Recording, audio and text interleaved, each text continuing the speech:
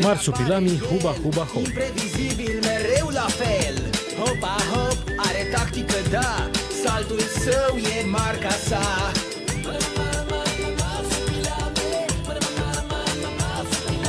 E un rebel din Colombia. Nu poți găsi vizuina sa. Amicii și apără cu zel. Viața e o junglă pentru el.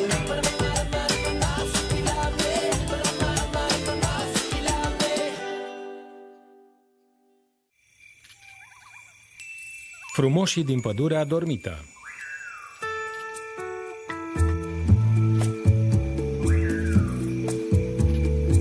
A fost odată ca niciodată, într-o junglă întunecată plină de animale feroce, un bărbat extrem de puternic care se lupta să supraviețuiască. Wow, această aventură a lui Grozam are un început grozav. Hector, e pur și simplu extraordinar. Tocmai am găsit cartea mea preferată de când eram mică, Basme din grădina cu legume. O citeam în fiecare seară înainte de culcare. Trebuie să-ți citesc și ție din ea. Dar, eu... Bine, mătușă Diane, citește-mi o poveste.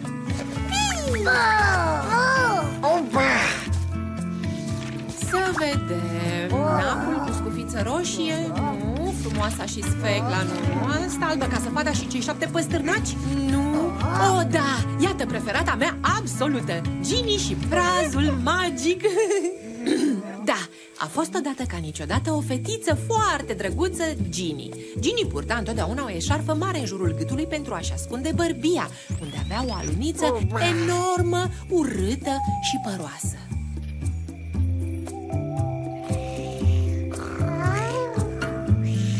Poveștile tale sunt grozave, au adormit toți, mătușă Diane.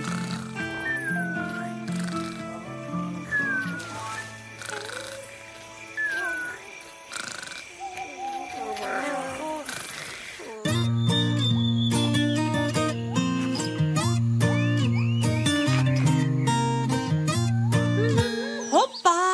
Cu siguranță nu e un răsad. Salut! Scuze că ți întrerup ziua de lucru, dar Topanga Dakota ar dori să-i faceți o vizită. Are o favoare să-ți ceară.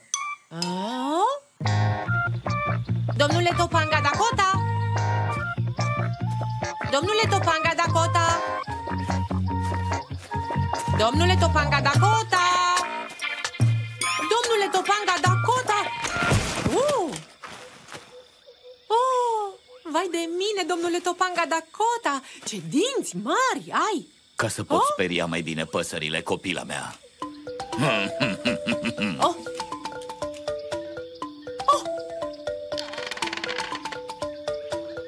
Iartă-mă! Ce frumoasă grădină cu plante de leac ai! Mătușică Floare, trebuie să plec. Mă duc în junglă pentru câteva zile pentru a îndeplini un ritual străvechi. Ai putea să ai grijă de plantele mele medicinale cât sunt plecat? Da, ar fi o onoare. Oh, nu acea plantă. Nu trebuie să o atingi. Planta aceea e tabu. Numai șamanii au dreptul să se uite sub acel coș. E clar? O plantă necunoscută, misterioasă? Da, bineînțeles că e clar. Păi drum bun, domnule Topanga Dakota. Mulțumesc, mătușică Floare. Ne vedem peste 3 luni.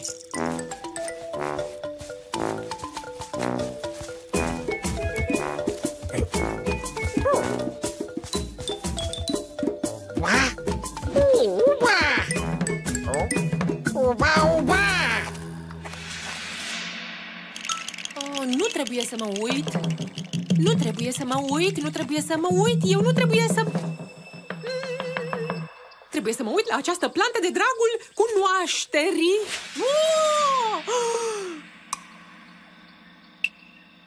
Acest rău coșvoitor te-a făcut să te ofilești așa?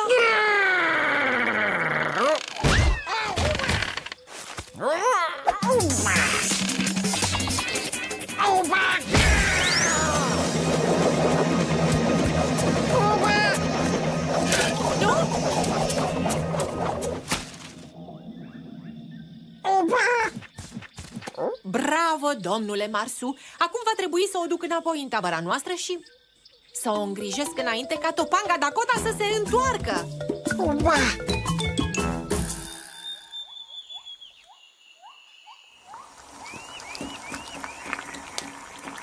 Cu acest îngrășământ natural vei fi din nou într-o formă de zile mari în cel mai scurt timp, draga mea.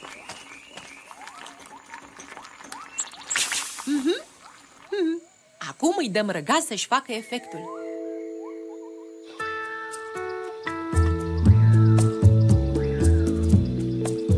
Hector! E timpul pentru o nouă poveste? Nu mulțumesc, mătușă Diane, sunt tare obosit acum. Da, iată un public apreciativ. În seara asta o să vă citesc povestea cu micul Tom Nap Degețel. A fost odată ca niciodată un băiețel adorabil pe nume Tom. Tom purta mereu o mănușă mare pe mâna dreaptă pentru a ascunde napul care îi creștea din degetul mare.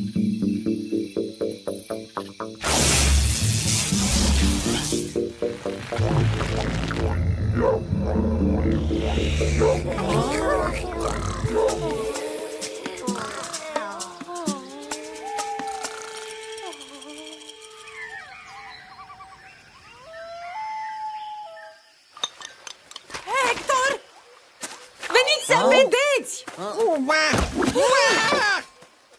O, mătușă Diane, să nu-mi spui că e planta interzisă din grădina lui Topanga Dakota. Hector, de dragul științei, trebuie să examinezi această plantă spre beneficiul întregii omeniri. O voi studia, iar apoi o voi pune înapoi la locul ei și nimeni nu va afla nimic. N-ai auzit ce a spus Topanga Dakota? Planta asta ar putea fi periculoasă. Periculoasă, dar e o plantă adorabilă. Cum sunt toate plantele, nu-i așa, draga mea dragă? Au! M-a mușcat obraznica asta. Scuză-mă, eu cred că se treabă pâine. La ora asta?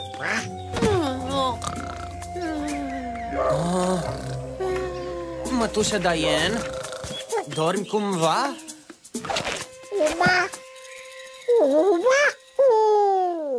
Oh.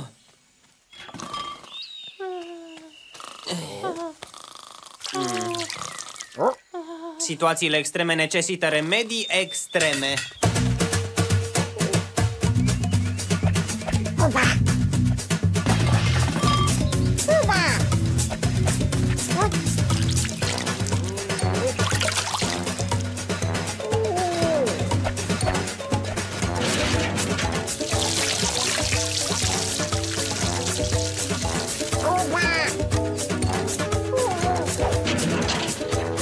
Hei, Marsu! Ideea e să o trezim pe mătușa Diane, nu să o facem să fie udă.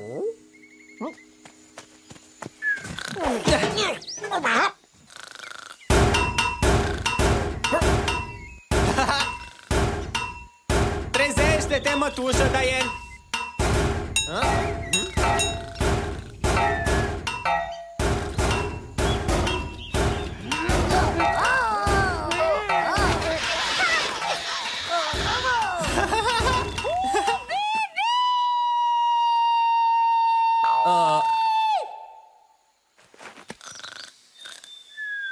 Am făcut atâta gălăgie și nu s-a trezit. Oare ce a pățit, Marsu?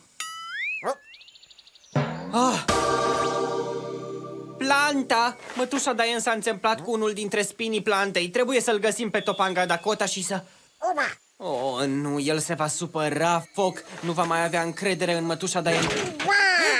Ai dreptate, Marsu. Mai bine găsesc singur o cale de a o trezi.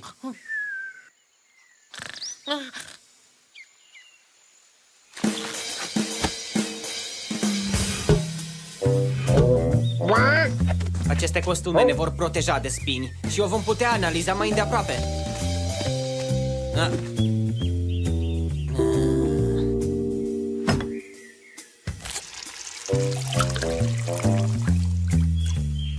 Asta e seva care a făcut-o pe mătușă să doarmă.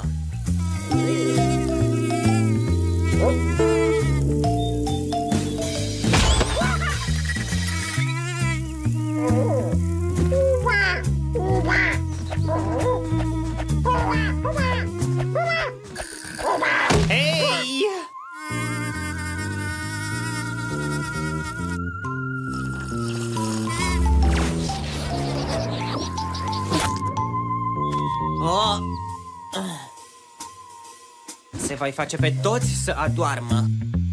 Oare ce poate să conțină? Va trebui să investigăm. Nu văd nimic. Ei bine, sunt doar nepotul faimoasei botaniste, dar când cineva îmi spune să nu ating o plantă, nu o ating.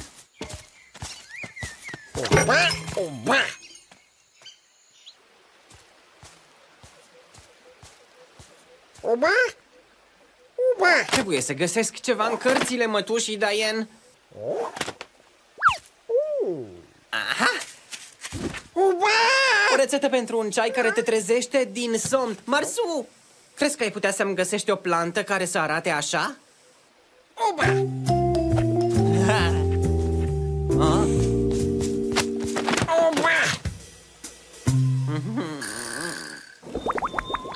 Fi, fai, fo, fam.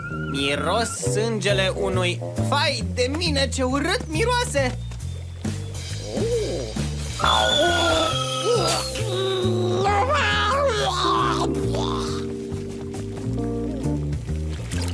Cum o voi face să înghit o licoare urât mirositoare?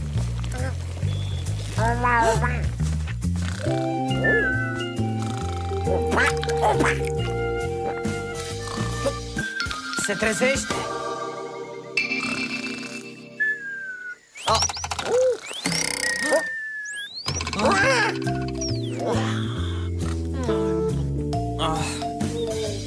Veninul acelei plante e prea puternic. Bine, trebuie să caut în continuare.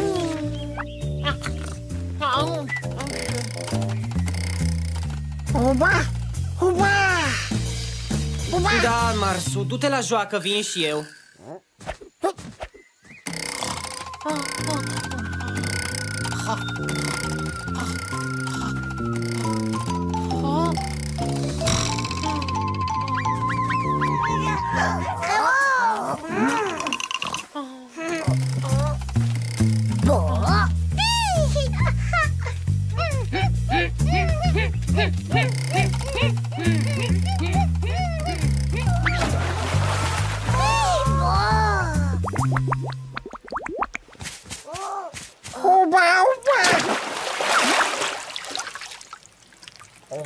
Marsu, de ce faci asta? Nu poți folosi pe mătușa Diane ca momeală, ai înțeles? Ce s-a întâmplat cu mătușica Floare? Ei bine, cred că mătușa Diane învață să facă scufundări. Ia stai, sforă e. Da, ei bine, ea doar se concentrează. Se concentrează atât de mult încât a adormit?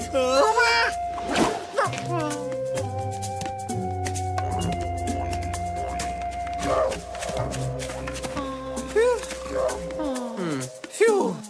Bine, îți spun toată povestea, ascultă-mă.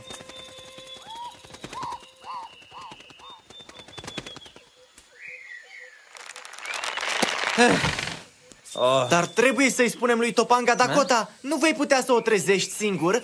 Planta a pus-o sub vraja ei. Dar nu putem să îi spunem. El zicea că se duce într-un loc secret. Nu-ți face griji, știu cum să-l găsesc.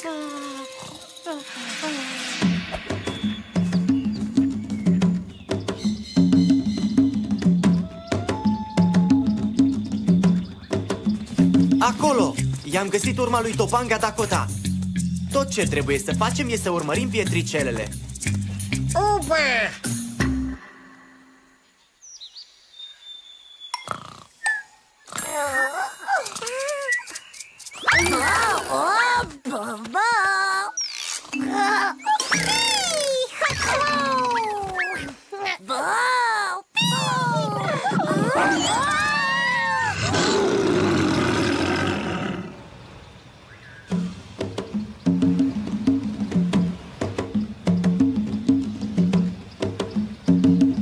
Sfârșit, iată-l acolo. Wow, pare a fi un ritual secret foarte obositor, nu-i așa?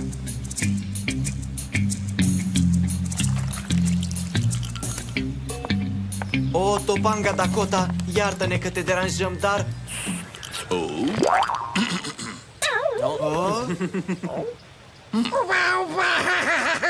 Domnule Topanga Dakota, mătușa Diane nu s-a abținut, a studiat planta interzisă și acum a adormit. Jaguar săltăreți! La urma urmei am avertizat-o. Ei bine, nu pot face nimic. O să doarmă pentru o vreme, cel puțin 10 sezoane.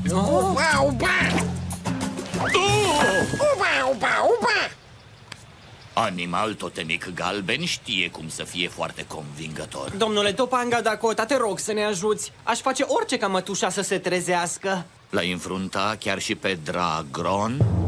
Cum?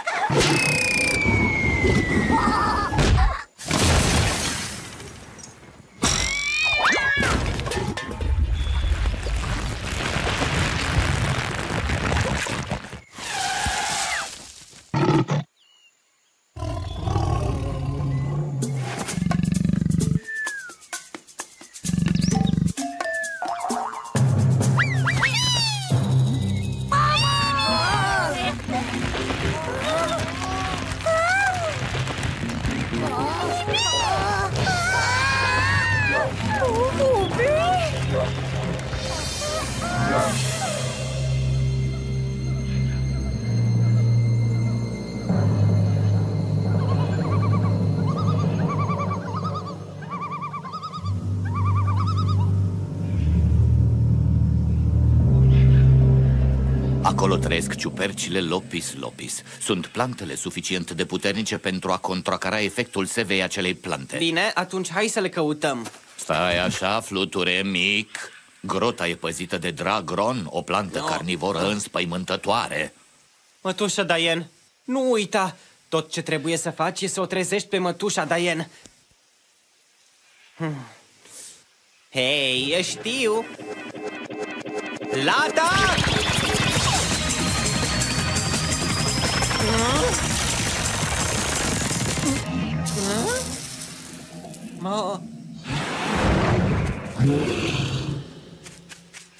Dragron scuipă o sevă acidă. Aceasta poate să distrugă și piatra. De fapt, a excavat această grotă cu proprii ei dinți. Deci trebuie să fii isteț, foarte isteț. Și mai presus de toate, nu trebuie să încerci o abordare directă, frontală.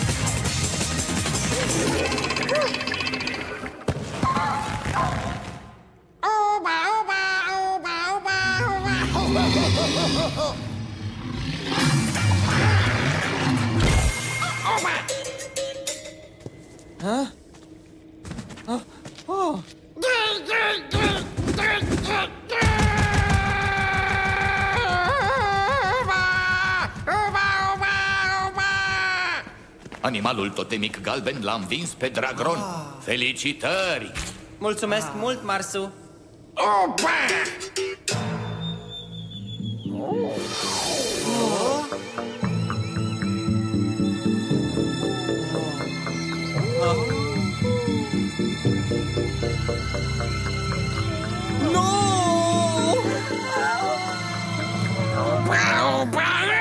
Nu, Marsu, potolește-te sau vei fi înțepat și tu de plantă. Voi începe ritualul Lopis. Mercișorilor, ajutați-mă.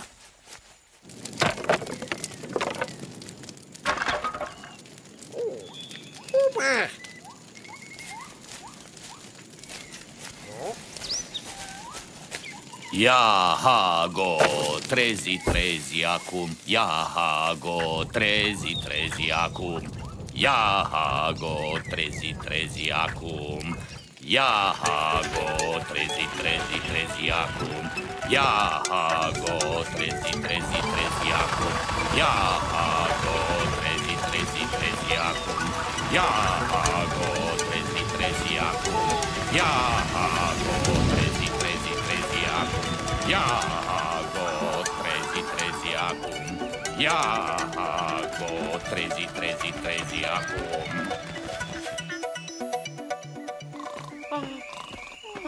E așa cum mă temeam. Ciupercile au distrus planta, dar nu pot face nimic în privința vrajei de somn. Trebuie să așteptăm 10 sezoane ca să se trezească toți.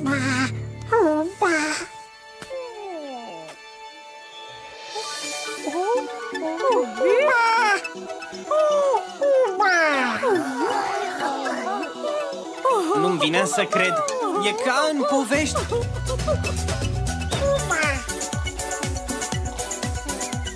Cred că saliva lui Marsu e un antidot puternic. Grozav! Repede, Marsu, dă-i un pupic mătușii. Da! Mua.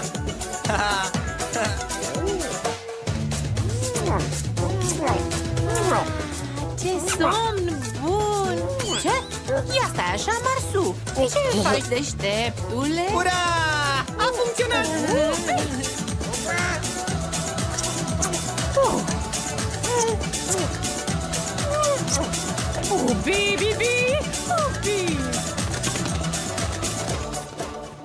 Mătușică Floare, promitem că nu te vei mai juca niciodată cu plantele interzise.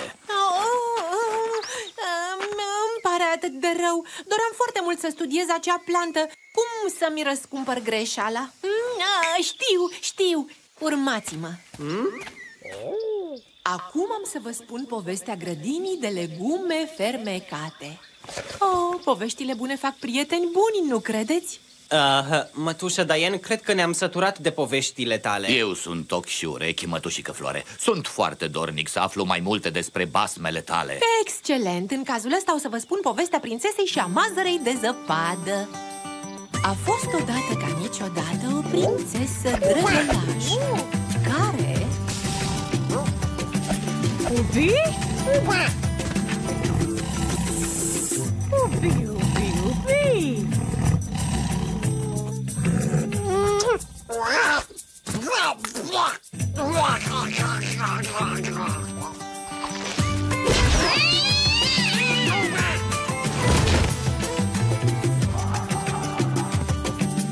Și-au avut mulți copii și au trăit fericiți până la adânci bătrâneți. Gata! Deci v-a plăcut? Ha? Stai puțin! Ați adormit cu toții?